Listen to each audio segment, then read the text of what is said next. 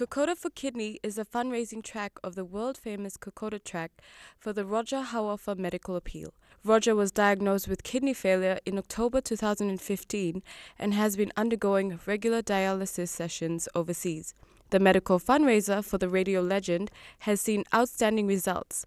Spearheaded by Michelle Hau'Ofa, the K4K has raised a total of 120,000 kina. For us it's overwhelming because it's a really hard time to be fundraising. You know, companies are doing it hard and families are doing it tough. While the main aim for K4K is to raise funds for the RHMA, it is also raising awareness on the kidney disease and the importance of a healthy lifestyle in a supportive environment. Ms. Hau'Ofa also acknowledged the generosity of individuals, families and companies who have collectively donated the funds.